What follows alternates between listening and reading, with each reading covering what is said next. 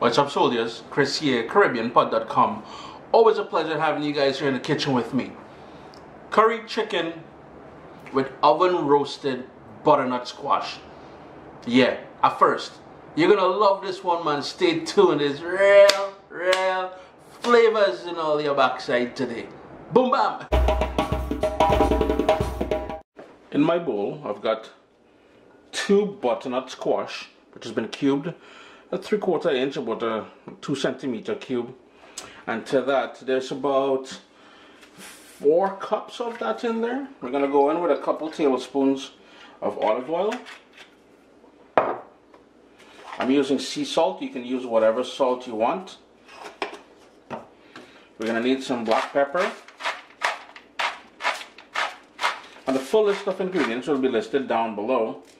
Go on with that black pepper in there. I've got some of my curry powder, and to help with the sweetness, a bit of brown sugar. Now we're going to go and give that a toss, and then we're going to put it on a roasting tray and roast it off in the oven at 400 degrees Fahrenheit. But before we do so, you gotta add some garlic. And the reason for the garlic and the curry powder in here is later on when I add it to the curry chicken, I don't want it diluting the flavor, because in my humble opinion, a good curry should have enough garlic, and I'm just smashing it with the back of my knife, and it should have that lovely breakdown of all those spices which makes up that curry. So give that a good mix now, and then into the oven. Let's move it around on that tray there. Make sure everything is a single layer, and put some space in between if you can. Scrape all that niceness down onto the pan here, and into the oven, 400 degrees, middle rack. Single layer, single layer. Let's season and marinate the chicken. It's something you would have seen me do countless times right here on the channel. And I've got 1 chicken, which I cut up into pieces, an entire chicken. So you got the leg, the back, yeah, we used the entire chicken, the wings, the chicken breast, everything cut up into serving size pieces. And you would have seen me do this before. First thing first, we need some salt, and that's a very basic marinade. We got that salt, need some black pepper, Caribbean green seasoning. And the recipe for that, actually, if you go to CaribbeanPod.com and just look at the niceness up in there, you see that? I make my Caribbean green seasoning with olive oil, which means it retains the color, that's natural color, as well as, the flavors in there of those herbs, man. A tablespoon and a half of that goes into there. If you go to CaribbeanPod.com, on the very top you're going to see recipe cards. I have a downloadable version of that for you guys. Very simple, and I like adding a tomato, and I'm just going to cut it up into small pieces, and the tomato will help with the gravy later on, and the acidity from the tomato will help balance off all the flavors later on as well. So that's it. Salt, black pepper, Caribbean green seasoning, that tomato, and all you would want to do now is give that a little mixy mix, just to make sure everything is nice and combined in there. And you should smell the kitchen at this point. Boy, does it ever smell good. Well, I'm using butternut squash, but if you wanted to use pumpkin or any sort of squash, you can certainly rock that in the oven there. Man, does it ever smell good. So what we're going to do, typically I would suggest you season the chicken as I just did, and you marinate it for a couple hours, but we're going to jump right into cooking. I'm hungry. I cannot peckish, you know, so I'm going to sort myself out with a nice little food. You understand? So let's get cracking. In my pot there, I've got 3 tablespoons of olive oil. If you want to use vegetable oil, coconut oil, whatever oil you want to use it. If you want to cut back on the amount of oil that you use here, because remember, the reason why I can stretch through the oil a little bit is because I took off all the skin and fat from that chicken. But if you want to cut back on the amount of oil, use a non-stick pan. To that oil, medium heat, a medium onion, just diced up. about 7 cloves of garlic, and I've got 1 scotch bonnet pepper, seeds and everything. Now remember, we spoke about this before. If you want to cut back some of the heat, now I'm putting an entire scotch bonnet pepper in there. If heat is not your thing, obviously you don't need to put that in there. Let's go a little bit deeper with the black pepper maybe, if that is your thing, right? With the scotch bonnet pepper, the seeds that you're seeing there, I don't know if you guys can see it. If you remove that, you can control some of the heat. If you can't have access to scotch bonnet pepper, use whatever sort of pepper you have access to. A habanero will be beautiful in there. Heat on medium, and we're going to quickly fry that up there. Couple minutes later, and you'll start seeing some little brown edges on the garlic, on the onion. Medium heat, as I said. So here's where we're going to go in with our curry powder, and you will use your favorite brand. I'm using my little concoction that I have here, and you need 2 tablespoons. I'm using a teaspoon if you want it. 2 heaping tablespoons of that. And this is why I added all that olive oil in there, because I want to be able, that curry, when you add, it's going to suck up all that oil in there. So, but again, if you want to cut back on that, by all means do so. Now what we're going to do, medium heat, we're going to allow that to toast, sort of wet toast in that oil there. And what it's going to do, it's going to release the flavors of all the spices which makes up a good curry powder. That said, if you're doing this gluten-free, read the label of your curry powder, because some of them, and we've talked about this before, tend to have flour as a filler and a thickener in there. It will go darker, as you notice now. Now earlier when I was talking about the Caribbean green seasoning, that green seasoning is pretty much a blend or a puree of all the herbs, along with garlic and seasoning peppers and all that, that we tend to marinate our fish or meat or seafood, even vegetarian dishes. It's that go-to sort of marinade for everything. Now, what we did there, we allowed that curry to bloom. Now we're going to cook out the rawness. So to do so, we're going to go in with a 1/3 cup of water. And that's going to cook out the rawness now. It's going to become a sort of a thick slurry. And the goal here is to cook out the rawness of the curry, so later on at the end you don't get that raw curry taste at the back of your tongue. You know, it's very offensive. You don't want to be eating curry like that.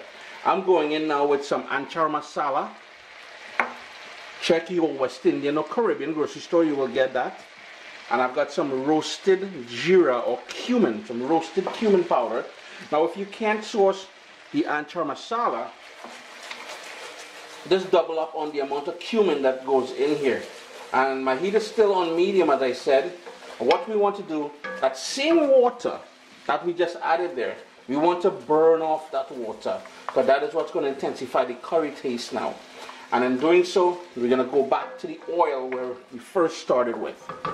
To help get back to that oil, and you can see it's starting to show up already, what I did was I cranked up my heat to high now, because this is where we're going to add the marinated chicken to the pot. So we're just going to make sure all that liquid, you want a sort of a thick, between a paste and a slurry on the bottom here. So yeah, open up the window, stay house, and put that fan on. If it's winter time, your entire house is going to be smelling like curry, yeah? So if you want to go outside in the garage and do so, do so. Wifey will bust your head if you stink up she house. All that liquid has burnt off now, and you see the oil that we started off with. So here's where we're going to start adding all that seasoned chicken to the pot. Remember, the heat must be on high, yeah? And the idea now is to move that around to pick up all that curry goodness from the bottom of the pot and sort of sear or seal the chicken, coat the chicken pieces with it. My heat is on high, yeah? Remember, high heat. We want to really take advantage of all that flavor on the bottom there that we created. I'm going to put my lid on now and let that go. I'm going to turn my heat down to medium high and let that go for about 2 or 3 minutes, and it's going to sprout its own juices. 35 minutes later, and the butternut squash just came out of the oven there. Notice the sort of charred edges. It's nice and tight, it's holding its shape and everything else. And I kid you not, it is the most amazing smell in this kitchen right now. So we're going to set that aside, and then we're going to add it to the pot near the end. And the reason why we roasted it off, because I want it to hold its shape. in the curry chicken, so we know we're eating curry chicken with pumpkin, not a big old mash sort of slurry. And you know, if you put the squash or the pumpkin early in there without roasting it, in my humble opinion, all they're getting is pumpkin tal curry, and I ain't want that. I know I don't want that. It's been about 6 minutes with the lid on. You see all that liquid has naturally spouted up there. You notice how the chicken pieces shrank, which means it's tightening, it's coming together, it is cooking. So what we're going to do now is crank up the heat to burn off all that liquid to intensify the curry's flavor. Then we're going to add some braising liquid in there to create that nice sauce. Can't have curry without a nice sauce. Took about 3 minutes on that high heat. But notice we have the oil showing back there. And look at that. Remember that tomato we added in the earlies? You see how it melted down and helping us create that thickness on the bottom there? Later on, although will thank me for that. Now, since we have that heat on high, what we're going to do now, in the same bowl where we marinated the chicken in, we want to pick up the rest of the marinade. So we're going to go in with 1.5 cups of water. We're going to scrape the bottom off here. Now, if the chicken looking a little pale, it is because there are 8 light bulbs over this right now. When I film, I have my filming stuff on there. So don't say, oh gosh, Chris, why the chicken looking pale? So it need a little tan. No, it doesn't need no tan. Stop that. Well, I need to stop that. Bring that up to a boil. Reduce it to simmer and let it cook for about 4 minutes. Then we'll add the pumpkin. Now here's where we'll scrape all that pumpkin goodness. I keep saying pumpkin, but it's butternut squash. But the whole idea is, you know what I'm talking about, right? We're going to scrape all of that niceness in there. Try not to break them up too much. And then what we're going to do, gently tuck down that into the sauce, into that gravy. And let those pieces of oven roasted butternut squash just suck up all that curry goodness there. I'm telling you, you're eating this, rice, roti, whatever you decide, it's sliced bread, do your thing. I ain't hating, because there are times when, you know, desperate times, you have to use what you have. But we just want that to go in there now, and the sweetness from that pumpkin. And remember, we repeated the flavors with the garlic and the curry powder and everything in there as well too. But keep an eye on it. You want gravy, try not to burn it now, eh? Turn the heat down to medium, just to be safe. 4 minutes later, after I added the butternut squash there, that gravy is going to thicken up. So if you think it looking soup-like, if I just move it, you notice how it's getting thick, and the residual heat in this pot. This is a cast iron pot glazed, but it will thicken up more. Heat off. Taste it for salt first though, eh? And now a little shado beni in there. If you can't get shado beni, a little cilantro.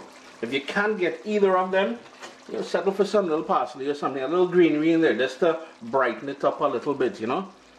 I'm going to switch to a tablespoon now because I want to be gentle. I ain't trying to mash up everything. You notice how thick it already got? I was telling all you didn't believe me. Chris here, CaribbeanPot.com. And if you go to a West Indian store, you're asking for shado beni. That's the last thing that I put in there because some of you don't understand the kind of flavor that bringing. Asian stores and Hispanic stores may call it culantro. Chris here, CaribbeanPot.com. At first, I'm telling you, search the internet, YouTube, everything, but credit, I have to give credit where credit is due. My boy Stuart out in Ottawa told me about pumpkin in curry chicken. Now I know my one is a little bit different than his, but I have to give the man credit. Anyhow, friends, always a pleasure having you guys here in the kitchen with me. Give this one a try. Use that butternut squash, use that pumpkin, any sort of squash that you have, it will work great. You're going to love this one, but taste it for salt and adjust it.